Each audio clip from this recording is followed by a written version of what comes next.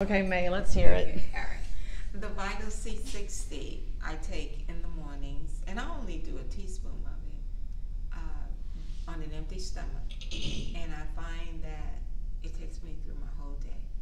I don't have these, swelling or any of that. And my thing is that I have hardware in my body from back surgery. And so I'm always trying to make sure that I keep the inflammation down for that very reason.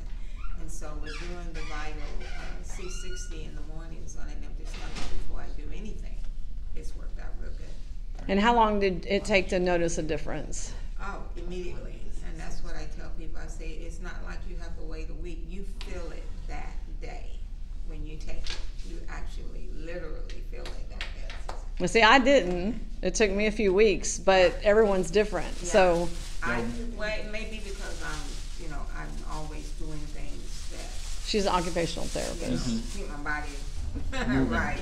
But yeah, immediately. And I always tell people, like they ask me, "What are you doing?" And I'll tell them, "I'm doing the Vital C60. Try it." Good advertising. Thank you. Stomach. Thank you so And then much. I also do the ionic silver.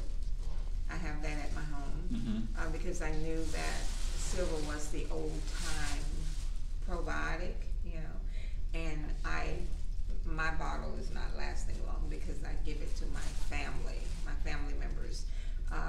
My grandson came in one day and he was stuffy nose. He said, "Granny, I got a stuffy nose. I can't hardly breathe." So I just put some up in his nostrils and boom, opened it up right quick.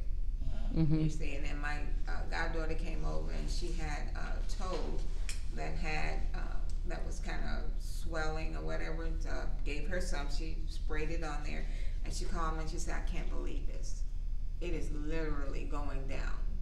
And so I said, "Okay, I told you it was good."